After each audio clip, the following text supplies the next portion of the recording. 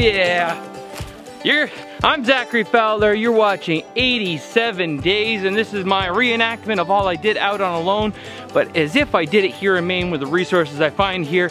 And today, we're gonna go and talk about how to keep your fire going for 50 days like I did out on alone with my secret banking method I learned from an old book about fireplaces, basically, in people's homes back in the 1800s. And we're also gonna work on the shelter a little bit, try to get those walls up a bit higher, and talk about how I processed and did my firewood out there and what I do differently here in Maine. So let's get to it. Less talking, more working, right?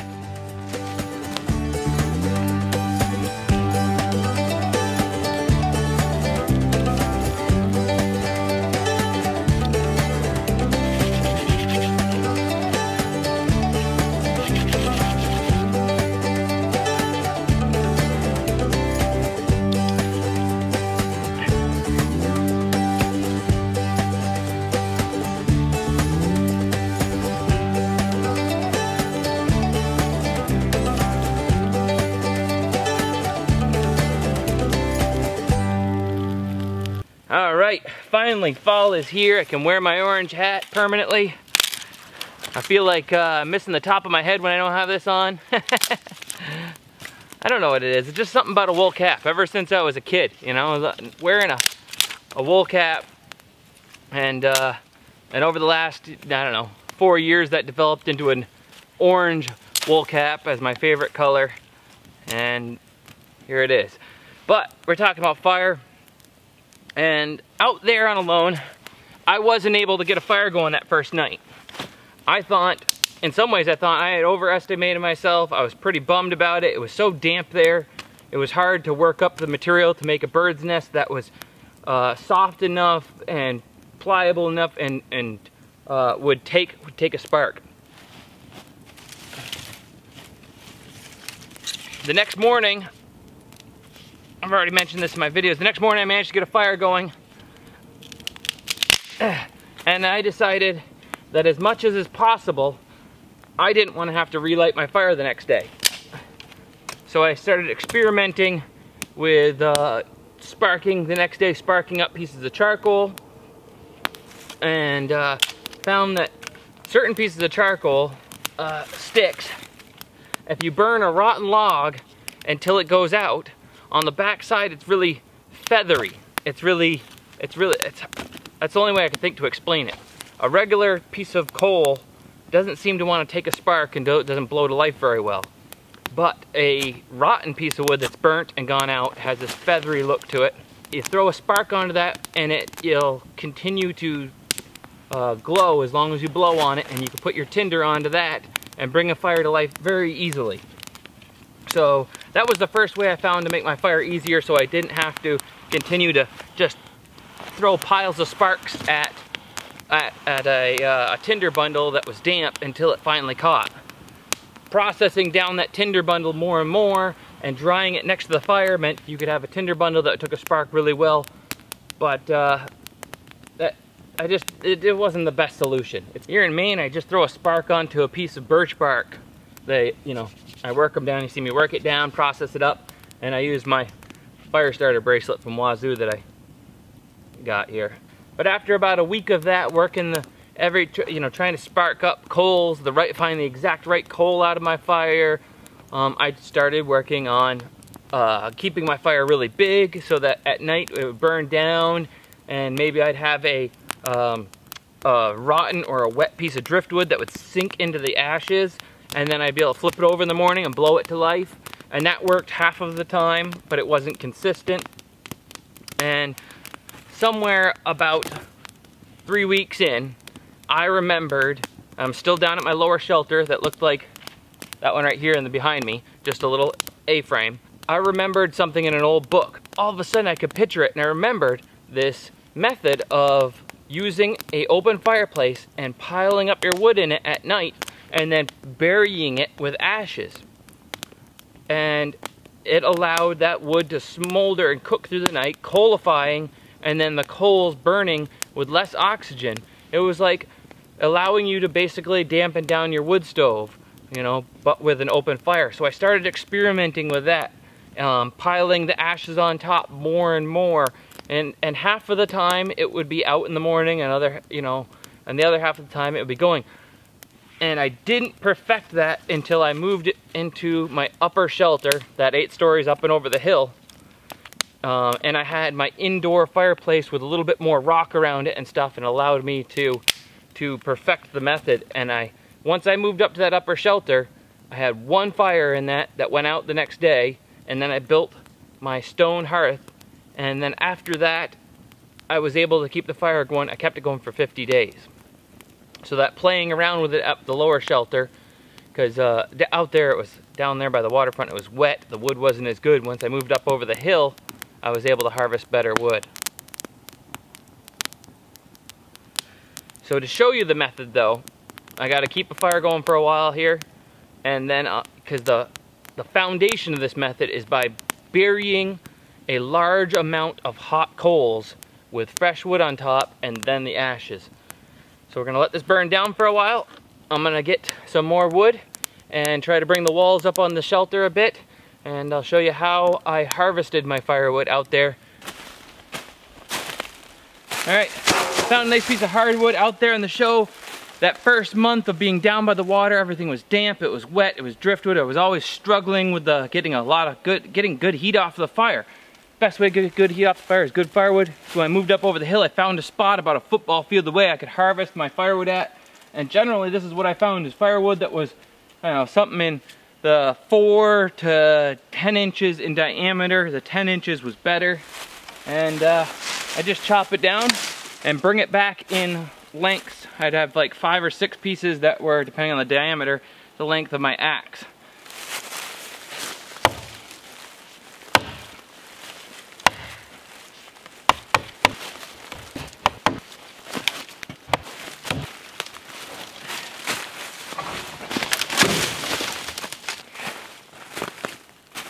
Got it down.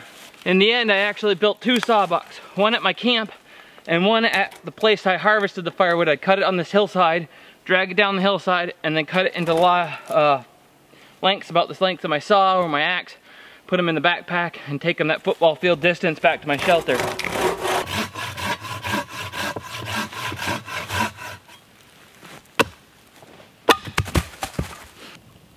I'm gonna let it burn down, some nice hot coals, and then I'll be able to put what I call night logs. Logs that are good, dry, and usually unsplit. I put on the hot coals.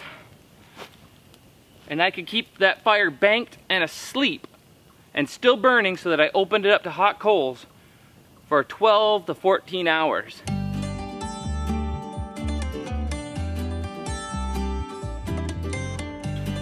It's burning down. Got some nice bed of hot coals here. Scooch those to the side and find the ashes I need to do what I need to do here. I'm gonna put her to bed. We'll wake her up tomorrow morning. It's about 7 o'clock. Oh yeah, there's some nice ashes there. Yep, this is gonna work good. Got some.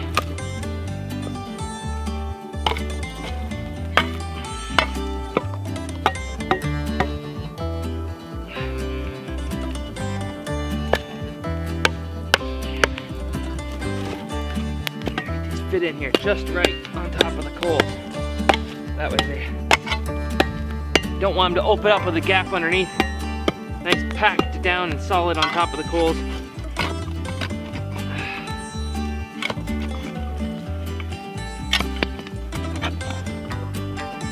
Works much better with a U-shaped fire pit, so you can get in there and get the ashes out.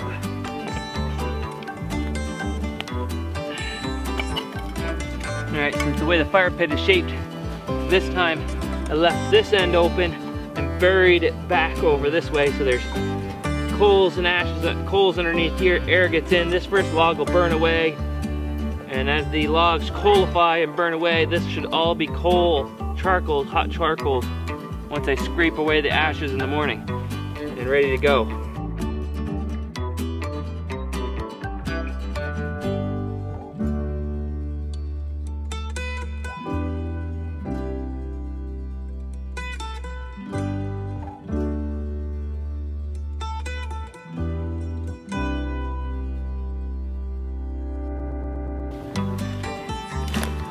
right, it's now been overnight. It is 11 o'clock the next day. I've checked on it a couple times this morning when I woke up. I stayed right here. And then I went out and got a coffee, and I came back and checked on it again, and then shot the slingshot some, and it's still hot. I'm gonna have some red hot coals in here, but before I bust open my fire, out there I would have already been awake by now at some point. But I wanted to let it go as long as I possibly could to show you the capability. It was 7 o'clock last night, and it's 11 o'clock today. That's 7, 12, that's like 15 hours. I'm gonna bust it open. Before I do that, I'm gonna prep up my tools like I used out there for my fire starting tools. One was a fire blower. It is a hollow chamber with a narrower opening at this end. Then this end, the chamber is bigger all the way down. And at this end, there's a tinier hole. All right, chopsticks. One of my most important parts of my fire kit, outside of the shovel, being able to work the fire and gave me the ability to keep my fire going like I did for 50 days, which meant I put it to sleep like this and woke it up over 200 times, because every night I'd put it to sleep, I'd wake it up in the morning and cook my food on it, and then put it to sleep again, go out and do some firewood or check on my fissuation down at the water, bring my fish up, you know, put one on to smoke, put it to sleep, wake it back up again. And during the day I'd keep it a little bit more awake so there's more smoke coming up and smoking my fish. I love to smoke that fish all day long before I finally ate it. So a couple things I would do before I open it up, I would always have kindling ready, even though for 50 days I only ever used my little kindling pile twice. That's the beauty of the way I do my fire, is I didn't need it, but it was always important to have it ready, because you never knew when that one time I might not have as many coals as I needed when I opened it up, and it did. Twice that happened. And finally, the last time after 50 days and 200 putting to sleeps and waking up, I opened it up and it was pretty darn dead. I had one glowing coal, and I didn't manage to get it to touch other coals and fire those other coals up in time. But after I relit it that day, I managed to keep it going again for the rest of my stay there. The smallest thing I used at times when I woke up the fire was stuff that was, you know, twice the size of your thumb, that I put a couple pieces if I really wanted to get it going quickly. Most of the time I'd wake up in the morning, reach over, use my shovel, open it up, find the hot coals, rake them out a little bit, and lay a full-on like 3 or 4 inch log on there they were stacked around my fire to keep them dry. Put them on there and kind of lay there for a little while, and I'd write my wizard story in my mind that I was working on and to entertain myself, and then whew, like 20 minutes later, boom, the fire's roaring. And the beauty of having your fire asleep like this, it's like banking down the wood stove. It was still hot all night long. It's radiating that heat down, just like when you bank, just like when you dampen down your wood stove at night. So this is still rocking the heat. The rocks are right warm. And if it was in my shelter's all buttoned up the way I was out there in Patagonia, I was warm all night long. All right, so the heat's all right here. It's all hot right here. I'm gonna use my chopsticks, got my blower ready, and my kindling, should I need to put that on there. But for the most part, look at that.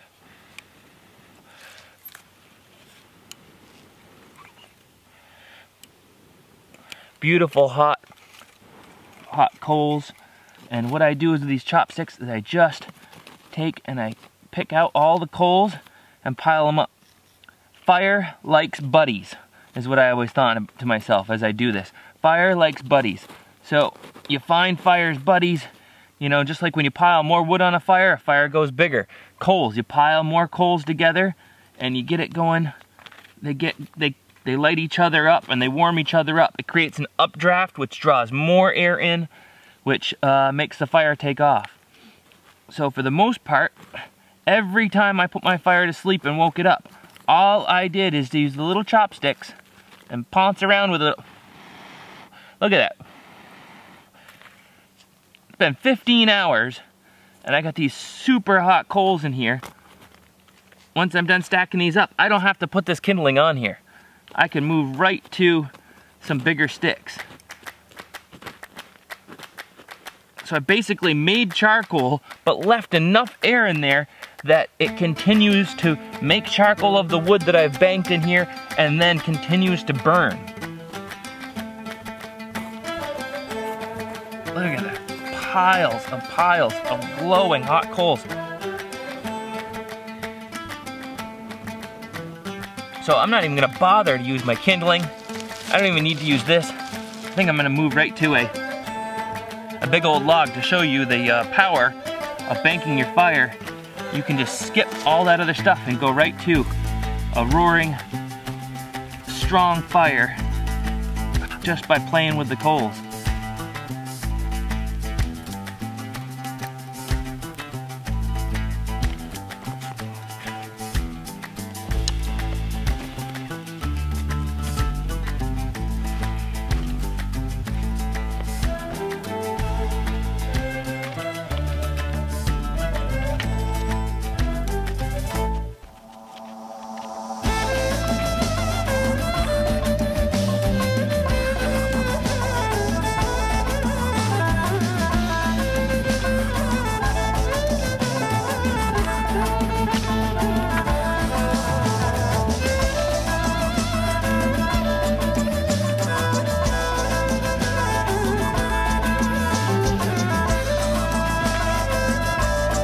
About half as much again, and then I'll be done, and I can thatch the walls with reed, and then cut the doorway, a nice thatched roof, and it'll be my winter shelter. Come and stay out here during the winter. It'll be awesome. Well, there you have it. That's how I kept my fire going for 50 days.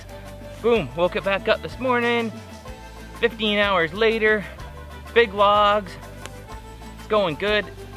And this was also the key to my being able to have that much fish head soup and being able to cook it down, because when I banked down the fire, I could slip that pot up in against the coals that were banked, and it would simmer that away and melt the cartilages and melt the brains and all the fats and all the materials that were in the fish heads to the point where it was a drinkable sludge. So I kept up my nutrients, you know, everything a growing boy needs, fish head soup.